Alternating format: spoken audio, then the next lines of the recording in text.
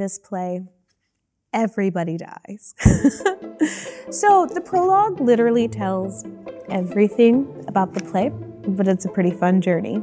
Hi, I'm Marie Stewart, and we're about to read the prologue. Two households, both alike in dignity. In fair Verona, where we lay our scene.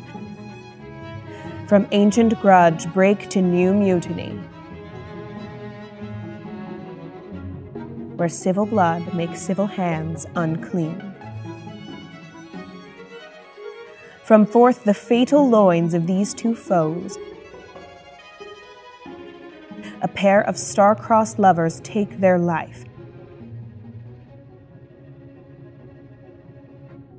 whose misadventured piteous overthrows doth with their death bury their parents' strife.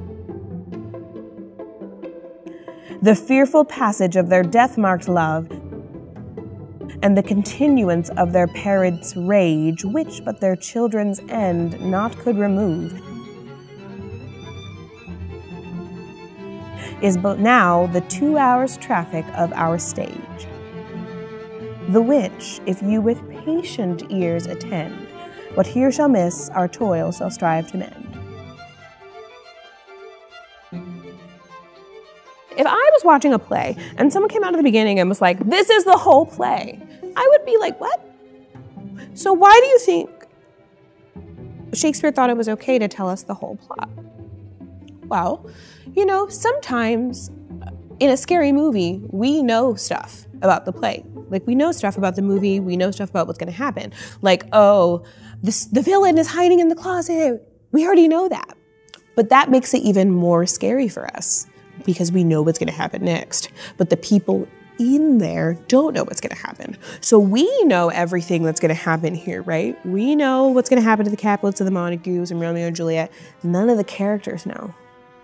That can make it even more tense and more juicy for us. And that's something called dramatic irony. When the audience knows something that the characters don't know, it can make things more suspenseful or more funny.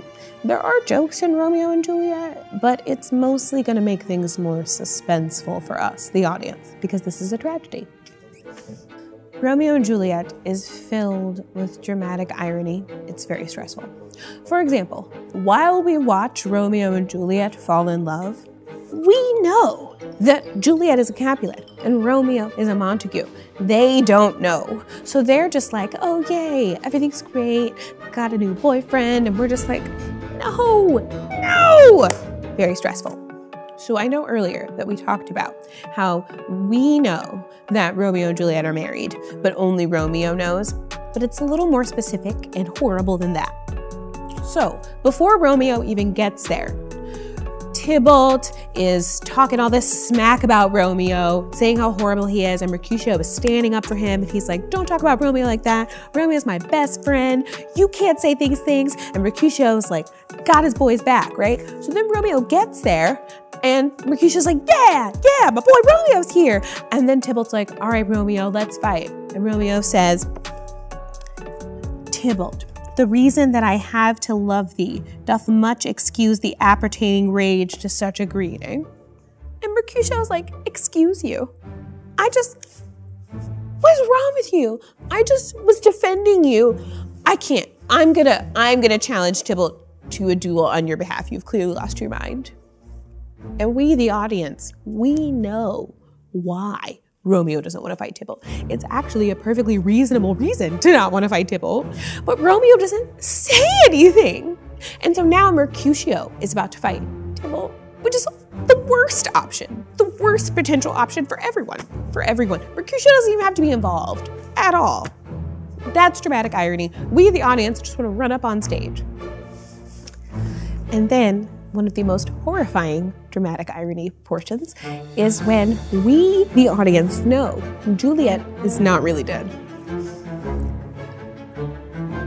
Friar knows Juliet's not really dead.